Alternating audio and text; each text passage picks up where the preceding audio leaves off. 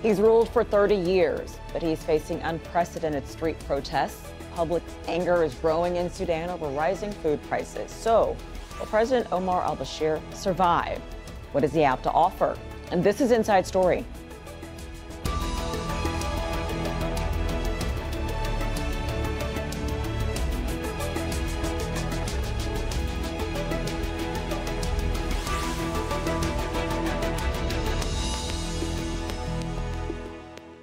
Hello and welcome to the program. I'm Richelle, Carey. Sudan lost most of its oil reserves when the South seceded in 2011, and it has struggled to recover. Inflation rates have skyrocketed, prices have more than doubled, and the value of the Sudanese pound, it's plunged. Protests against the worsening situation started on Wednesday in the eastern region, quickly spreading across the country into the capital, Khartoum. The government of Omar Al Bashir reacted to demands at resign by imposing curfews and a state of emergency. Teeba has more from Khartoum. It's day 4 of protests in Sudan, and today people have come out in the southern state of South Kordofan. They've burned down the ruling party's headquarters. The National Congress Party's headquarters have been burned down to the ground, and people are once again protesting the same thing. They're protesting the economic crisis. They're protesting the fact that there is no bread in bakeries and that the government is trying to increase the price of bread when there is no bread to begin with. They're also protesting the fact that they have to wait in line and queue up at ATMs and banks to be able to access their own money, and that they have to queue up at fuel stations to access fuel. Now, Sudan's economic situation has been deteriorating rather quickly over the past few months. In January, the dollar was $1 to 30 pounds, but today, this morning, it's nearly 60 Sudanese. It's nearly 60 Sudanese pounds to a dollar, and for many people, that is very, very unaffordable. It makes market prices go higher and makes it very hard for them to be able to feed their own families despite the income that they earn. Now, Sudan's inflation right now is at 70%, and the government is saying that they're going to try to elevate, they're going to try to ease for people, they're going to try to make things easier for people and try to make sure that they have what they need so that they don't go out and protest. And they have also told the security forces not to use brutal, excessive force. 9 people have been killed so far and dozens have been injured. But the Minister of Information this morning also said that they are not going to tolerate people vandalizing things on the street, that they're not going to tolerate houses, cars, and shops being burned down to the ground. And it's quite concerning and to many rights groups such as Amnesty and Human Rights Watch, which have issued press statements saying that the government should not use excessive force to respond to these protesters. Now, the protesters are very clear in their demands. They want the government to go. They want new economic reforms. They want new economic policies that would simply make it easy for them to be able to afford daily goods and go on with their lives. Teeba Morgan for Inside Story. So who is Omar Al Bashir? He came to power in a military coup in 1989 and has ruled Sudan with an iron fist since then. He's been re-elected president several times, most recently in 2015, when most opposition parties boycotted the vote. His government signed a peace deal to end the 21-year civil war between North and South in 2005, and he oversaw the secession of South Sudan into an independent state in 2011. Al Bashir faces 2 international arrest warrants and a travel ban on charges of genocide and war crimes in the Darfur region. Despite this, he's made several diplomatic visits and was the first Arab leader to visit Syria since the war began there. Let's bring in our guest now from Khartoum, Faisal Muhammed Saleh, a political analyst and former director of programs at Teeba Press. Here in Doha, Abdelwahab, El-Affendi, professor of politics at the Doha Institute. And in Oxford in the UK, Douglas Johnson, author of the book South Sudan, A New History for a New Nation. Welcome to the program, all of you. Faisal, I want to start with you. The focal point of these protests has been Atbara. Why there, and why was this the breaking point? Well, there is no explanation, but maybe the history. Atbara has a very long history during the colonizations, national struggle history. Atbara was the capital of the Sudan Railway. Headquarters was in Atbara.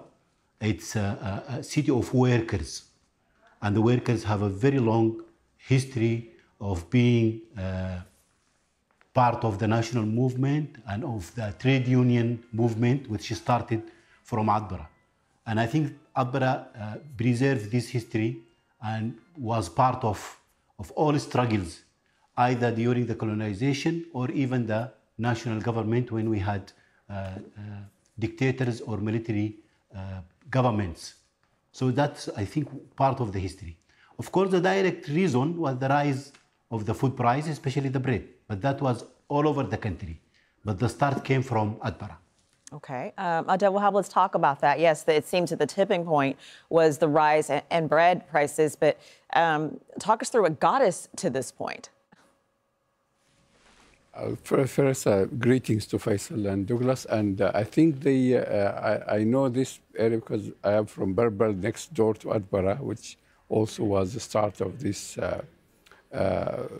demonstrations. And for a while, I think people have been really reaching a tipping point in the sense that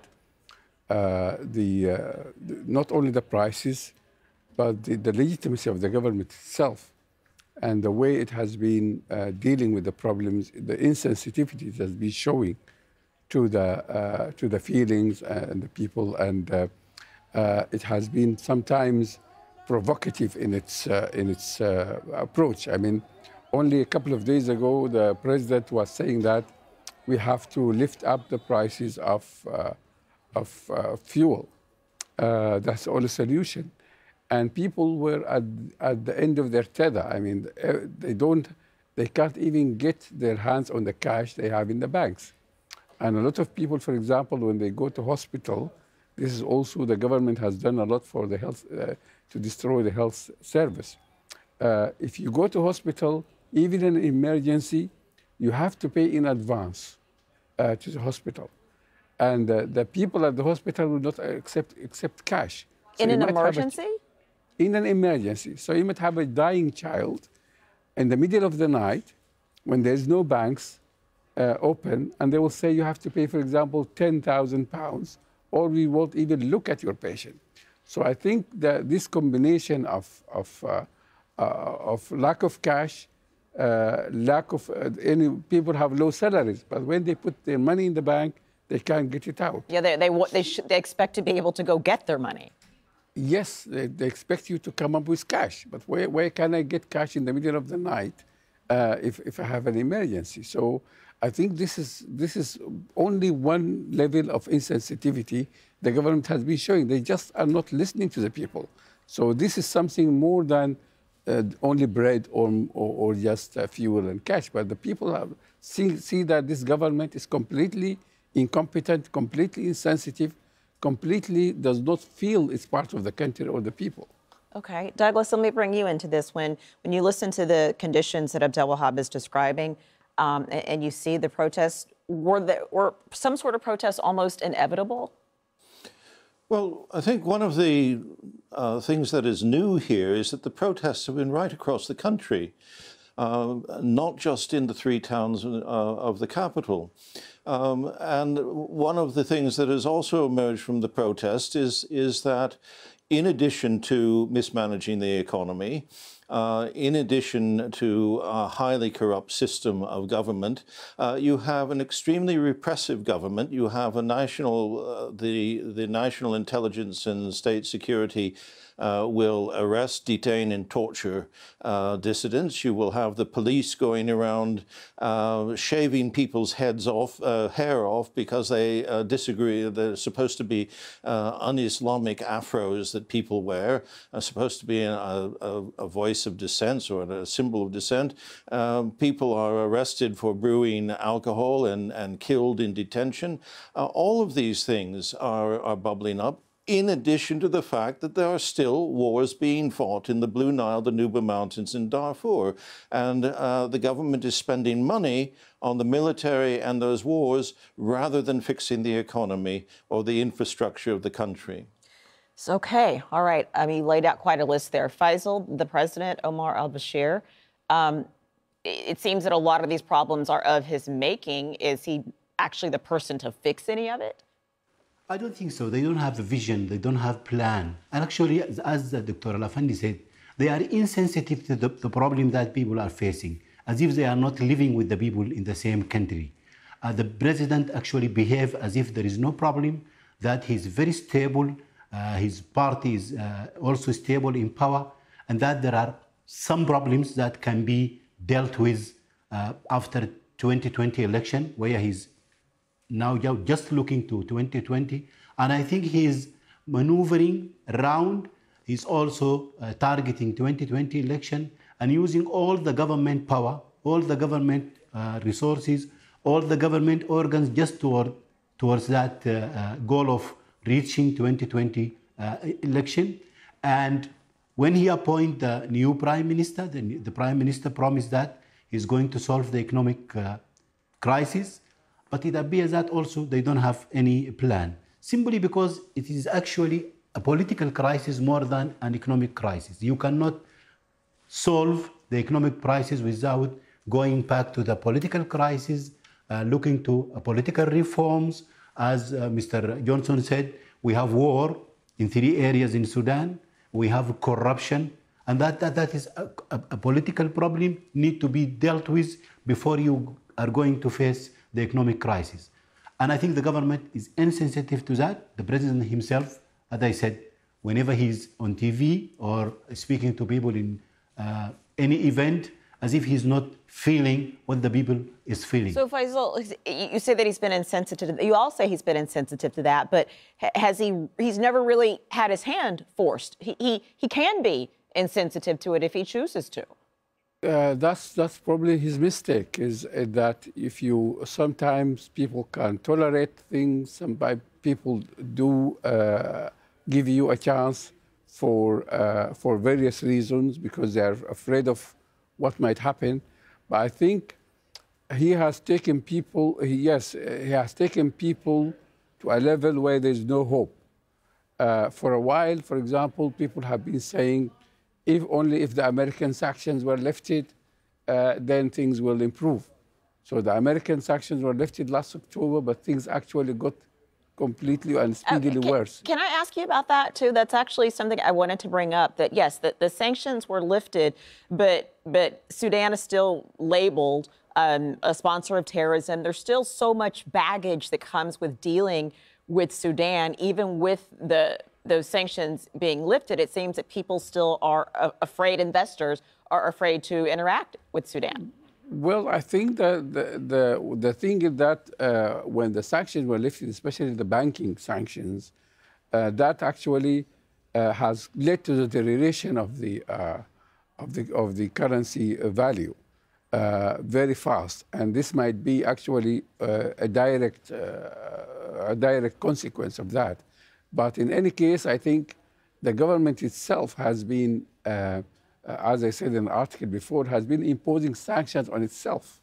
For example, travel, as a Sudanese person, you cannot travel freely in and out of the country. So a lot of Sudanese expatriates don't want to go to Sudan because if you go there, it will take you it's difficult to come out. So they could, for example, have canceled the exit visa for Sudanese. That would have improved things a lot. The government is bureaucratic and corrupt at the same time.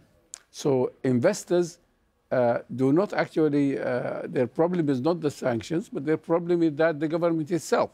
That if you are an investor, you come into the country, first of all, there's so much bureaucratic hurdles that will put you off. But even that, if you can succeed in dealing with that, the official will say to you, you have to give me this, you have to give me part of 10% or so on and so on, or how many. So people just get fed up.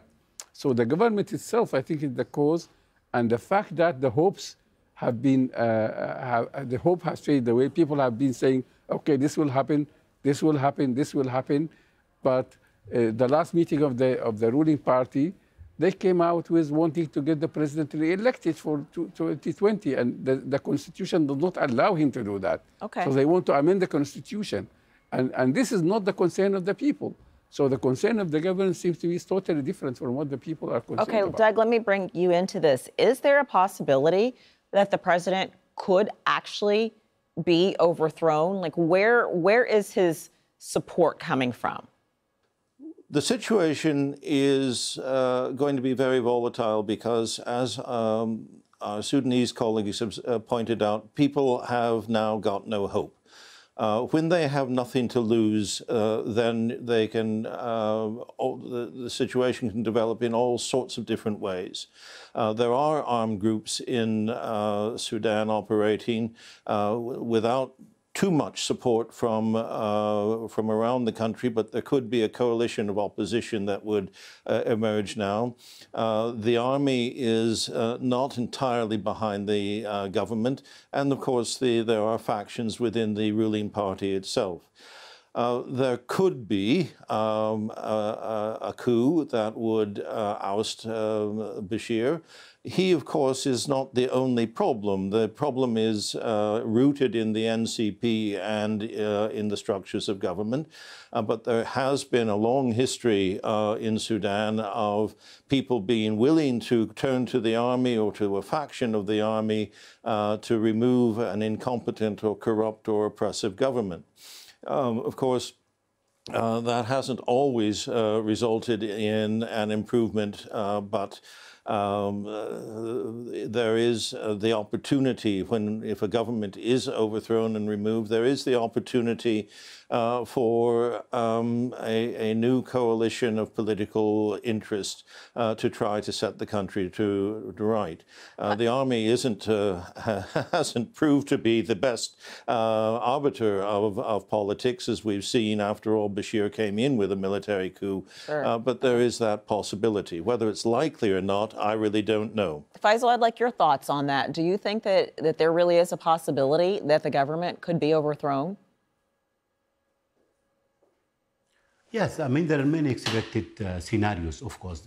The demonstration could go on, and then maybe this 1964 and 1985 scenario repeated again, that the military intervened, not just as a military coup, to share power with civilians for a short interim period. That happened again twice in the history, and it was only 1 year interim period, and then they have an election and they hand the power to the civilian. But also a palace coup, one of the scenarios that is expected, that the interest group around the president could sacrifice the president to protect their own interest, and they could try to portray that to the people as if this is a real change, that they have toppled the president. And of course, also the total collapse of the country, repeating the Libya, Yemen, and Somali scenario is also expected. The absent scenario, which can be asked why is not here within this scenario, is that the government responds positively to the people's demands, and the government go for a real political reform, because there is no any signals, no indication that the government will do that. There was many chances if the government want to do that. The national dialogue was one of them. Unfortunately, they were not serious of that. So, Abdelwahab, would there ever, I mean, the way Faisal just laid it out, the government really isn't open to changing, but is there any possibility that for their survival, they would have to be open to the opposition in some way? Sadiq al-Mahdi, opposition figure, he is back in Sudan. Is there any chance of that ever happening? I think there are, for me, the government has already fallen from what I look at the moment. There has never been, even in October 64 and 85, there hasn't been this level of uprising. I mean, during October, it's only a week, and there was demonstration in Khartoum, as Douglas rightly said. A few in the outside, but they were not the pressure. Now we have people really in revolt. And so what the government is doing now at the moment to survive is to shoot at people. So more victims and this more anger in the people. If this continues, then we are facing a very dark scenario. Already in this revolt, there is a hint of populism. The voices mainly from young people, angry, sometimes from the periphery, all of them do not have trust, not only in the government, but also in the opposition. There are more tweets and Facebook attacks on Sadiq al-Mahdi and the other opposition leaders than the government, or not, if not equal. So we are, the people now, there is not one revolt, there are tens of revolts, very similar to the Syrian scenario, where every town has its own uprising. So I think what worries me is that if the army doesn't move quickly enough to remove Al Bashir, I don't think anybody now will trust Al Bashir with any reforms. He has his chances. He has been actually obstructing all reform, and I think the only way for him to go. Now, okay, as Faisal, yes. Let me bring Doug into this for just a moment, though. Doug, what other countries could have some sort of influence in this? Well, this is. I think it's a mistake to think that external countries can have any real influence on what is a very serious internal problem. It's a matter of, in fact, several serious internal crises that have not been resolved. I think that many of Sudan's neighbors are going to be very nervous about what is happening. Right now, the Western countries like the UK and the United States have very different interests. In the UK, well, first of all, the UK government can do nothing while it's embroiled in this Brexit debate. And the only interest they seem to have in Sudan is to stop migrants coming to Europe. And in that case, they seem to be quite willing for a repressive government in Khartoum to be in power. The United States, well, we don't know that the U.S. has any policy. It could be changed by a telephone call between President Trump and his friend Muhammed bin Salman. So I don't think you can look to external intervention or external influence to bring anything to an end. One of the problems with the U.S. proposing to lift sanctions on Khartoum is that there has been an insistence on an improvement of the human rights situation, and a particular insistence on the improvement of religious freedom. This isn't happening. So certainly there are voices in Congress that will prevent the United States from really trying to throw a lifeline to Bashir. Okay. But whether there will be anything coming out of the U.S. that would have a positive impact on the internal politics of Sudan, I doubt that very much at this point. Faisal, what do you see is happening next in Sudan? Again, as I said, all the scenarios are expected, and it depends on if the protests continue. And I think... Do you think they will? I expect army intervene. I think, I mean, today, of course, because it is not a working day in Sudan, it's not like yesterday, it's not like the day before. New cities, actually, there is a demonstration in new cities, in Rahad, in North Kordofan, again in Madani, in Adbara, it's again. Khartoum is a bit calm comparing with yesterday, but is expected to be in the nights. And I think all scenarios are expected. All scenarios are expected. The only unexpected scenario is a positive response from the government, as I said, to the people demand, unfortunately. Abdelwahab, how do you see this playing out? Do you think that these protests will continue and perhaps even escalate? I think it looks like it. The government is trying probably to play the card of the fact that the violence is involved in this, especially burning and looting of properties. This might scare the middle classes of Khartoum a bit. They are already not very uneasy with this. The fact, as I said, that the people who are leading the revolution and mainly youthful radicals who do not have trust in the elite as a whole might play a part. But I think the anger now, which we've seen, is unprecedented, and unless something radical and drastic is done by the government, like sidelining al-Bashir and getting a national unity government, for example, the army is most likely, as we have seen, as Douglas Wright said, the army has not been 100% behind the government in this.